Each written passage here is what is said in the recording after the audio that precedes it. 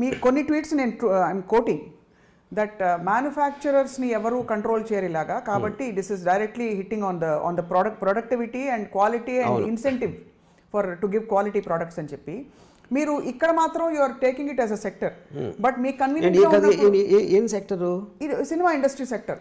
ఒక సెక్టర్ గా దాన్ని చూస్తున్నారు ఒక ఆర్గనైజ్డ్ సెక్టర్ ఉన్నప్పుడు దానికి ఒక ఆర్గనైజ్డ్ బాడీ ఉండడం సమంజసం like Telugu film organised body ఏం చేస్తుందో కూడా చెప్పాను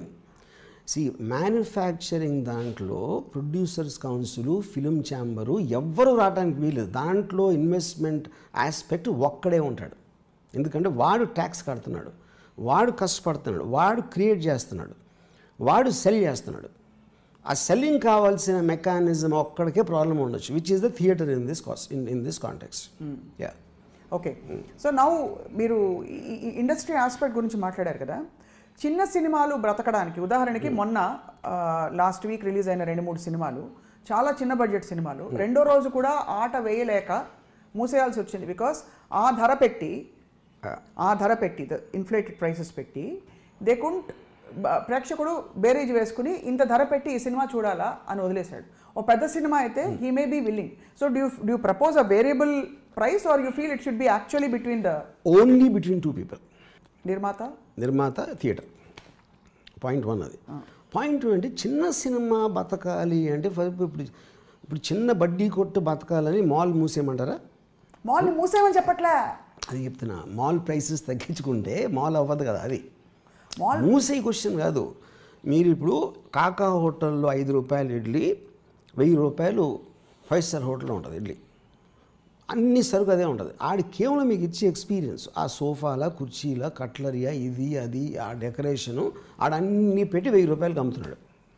మీకు ఇష్టం ఉంటే కొంటారు లేకపోతే లేదు లేకపోతే మీరు కాకా హోటల్లో తింటారు లేకపోతే ఇంట్లో తింటారు ఈ సోఫాలు కుర్చీలు అనేది మీరు కాంటెక్స్చువల్లీ వాడారు but cinema కాంటెక్స్లో మల్టీప్లెక్స్లకి because of the facilities they may have variable prices but there should still be a regulation అని ప్రపోజ్ చేస్తున్నాను నేను అదే అంటున్నాను రెగ్యులేషన్ అనేది మార్కెట్ ప్రోడక్ట్కి ప్రపంచంలో ఎక్కడ ఉండదు అన్న మార్కెట్లో ఒక ఇండివిజువల్ తన ఇన్వెస్ట్మెంట్తో తయారు చేసిన ప్రోడక్ట్ని థర్డ్ పార్టీ ప్రైస్ ఫిక్స్ చేయటం అనేది ఎక్కడా ఉండదు కొనరు అంతే కన్జ్యూమర్ ఆ ప్రైస్కి నేను కొనను అంటాడు అది వాడి ఇష్టం ఈ చిన్న ఇప్పుడు సపోజ్ నా దగ్గర ఏదో ఒక చిన్న ఈ ఐప్యాడ్ ఉంది ఏదో దీనికి ఒక డెకరేటివ్ పీస్ ఉంది అనుకోండి ఇప్పుడు నేనేమంటాను నాకు ఇది I will sell it you for 5 lakhs అంటాను ఇది నా original cost it is only 1 lakh అనుకోండి కానీ ఈ కవరింగ్లో ఏదో ఒక యూనిక్నెస్ ఎందుకో మీకు నచ్చింది మీరు ఎందుకు మీకు నచ్చిన దానికి మీరు ఒక ప్రైస్ పెడుతున్నారు నేను 5 లక్షలు అంటారు మీరు 2.5 ఇస్తారని అంటారు లేకపోతే వద్దంటారు లేకపోతే తీసుకున్నది అనుకోండి తీసుకున్నప్పుడు ఈ ₹1,00,000 2.5 లక్షలకు 5 లక్షలకో సప్నాకి అమ్మాను అన్న ట్రాన్సాక్షన్ ఒక్కటే గవర్నమెంట్కి వర్తిస్తుంది ఎందుకంటే ట్యాక్స్ దాన్ని బట్టి వస్తుంది మనం ఎంత కమ్మాము ఎంత కొన్నామని బట్టి మీరు చెప్పే లాజిక్ని బట్టి గవర్నమెంట్కి ఇంకా ట్యాక్స్ వస్తాయి కదా ఇది గవర్నమెంట్ అయినా కూడా వాళ్ళు ఇలాంటి ఒక చర్య గవర్నమెంట్ బాగుపడమని చెప్తున్నారా ఇండస్ట్రీని బాగుపడమంటారా everything all of that is related no ఇప్పుడు మీకు ఫర్ ఎగ్జాంపుల్ బాంబేలో 24/7 షోస్ జరుగుతాయి 4 షోస్ జరగవు అక్కడ ప్రీమియర్లు కాకుండా 24/7 యూ క్యాన్ పుట్ షోస్ మొత్తం రాత్రి పగలు అంతా లైక్ మెనీ ఫారిన్ కంట్రీస్ దానికి కారణం ఏంటంటే ఇప్పుడున్న టైమ్స్లో మీరు ఇప్పుడు మినర్వా టాకీస్ బెంగళూరులో ఉన్నది 1982లో కేసు జరిగింది వాడు 6 షోస్ చేసుకుంటారంటే వాళ్ళు ఒప్పుకోలేదు అథారిటీస్ గవర్నమెంట్ దానికి జడ్జి ఏమన్నాడంటే జడ్జికి ఏం చెప్పారు వాళ్ళు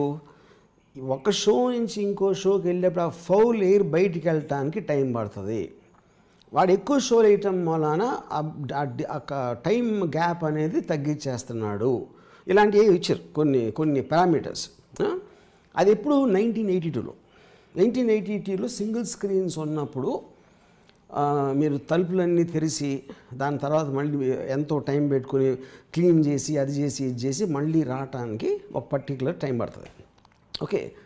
సెంట్రల్ ఎయిర్ కండిషన్డ్ థియేటర్స్లో అసలు అది ఆస్పెక్ట్ అనేది వర్తించదు ఇది ఆ పర్టికులర్ థింగ్ నేను ఒక్కొక్కటి చెప్తున్నా అప్పుడు ఏంటంటే ఏ రూల్ ఎప్పుడు పెట్టినా కూడా దానికి ఒక కారణం ఉండేది ఆ టైంలో ఉదాహరణకి సండేస్ షాపులు మూసేసేవారు ఏ షాపు తెరిసేవారు కాదు ఒక 15 years వాటెవర్ ఇయర్స్ బ్యాక్ ఎందుకు షాప్లో పనిచేసేవాళ్ళతో వెట్టి చాకరీ సండే కూడా పనిచేస్తున్నారు అని అప్పుడు గవర్నమెంట్ ఉద్దేశం దాని తర్వాత ఏం చేశారు, వీళ్ళందరూ వీక్ అంతా పనిచేసి అట్లీస్ట్ సండే కొంచెం షాపింగ్ టైం ఇస్తారు అనే ఆస్పెక్ట్తో కొన్ని అమెండ్మెంట్స్ చేసి పని చేస్తున్న ప్రతి ఒక్కరికి ఏదో ఒకరోజు ఆఫ్ ఇవ్వాలి, మండేయా ట్యూస్డేయా వెన్స్డే వాడు, లేకపోతే షిఫ్ట్ సిస్టమ్ పెట్టాలి. రైట్. ఇలాంటి అమెండ్మెంట్స్ అన్నీ చేశారు. గవర్నమెంట్ ఉంటే అవి చూడాలి, పీపుల్ కోసం చేస్తాను కాబట్టి ఇలాంటి ఆస్పెక్ట్స్ చూడాలి. అది కూడా చూడడం ఎందుకు, వదిలేయచ్చు కదా. అంటే ఫ్రీ మార్కెట్ అంటే అన్ని ఫ్రీ కదా. గవర్నమెంట్ రెస్పాన్సిబిలిటీ అది, గవర్నమెంట్ రెస్పాన్సిబిలిటీ తెలుసుకోండి. ఆగండి. గవర్నమెంట్ ఏంటంటే మొత్తం పీపుల్ అందరికీ కలిసి ఏం ఉపయోగం ఉంటుంది వాళ్ళ సేఫ్టీ. ఎందుకంటే మనుషులకు తెలియదు మామూలు. ఇప్పుడు ఫర్ ఎగ్జాంపుల్ మందు అమ్మారు అనుకోండి, ఆ మందులో ఏమేమి కంటెంట్ ఉందని చెప్పాలి. ఓకే దాంట్లో ఏదో what ever chemicals, everything you have to tell the people. MRP అంటే ఏంటి, మ్యాక్సిమం రిటైల్ ప్రైస్ మ్యానుఫ్యాక్చర్ చేసి ఆడు అంటిస్తాడు. ఎందుకు అంటిస్తాడంటే రీటైలర్ దానికి అమ్ముతాడో ఎక్కువకి అమ్ముతాడో ఎంఆర్పికి తెలియదు, ఇది మ్యానుఫ్యాక్చర్కి. అప్పుడు అది మీరు ఆల్రెడీ కన్జ్యూమర్ చెప్పేస్తున్నారు, వీడు అమ్మాల్సింది ఎంతకే, ఎందుకంటే అదే వాడు గవర్నమెంట్ కూడా ఇస్తాడు, మేము ఎంఆర్పి ప్రైస్ ఇది ఇన్ని యూనిట్లు అమ్మాము అని చెప్తాడు. సో ఈ ఆస్పెక్ట్స్ ట్రాన్సాక్షన్ ట్రాన్స్పరెన్సీ ఒకటి, సేఫ్టీ ఫ్యాక్టర్స్ ఒకటి, థర్డ్ది ఇలా చేసినందుకు వేరే. ఫర్ ఎగ్జాంపుల్ ఒక పెద్ద థియేటర్ మీరు ఒక మెయిన్ రోడ్ మీద పెట్టారు అనుకోండి,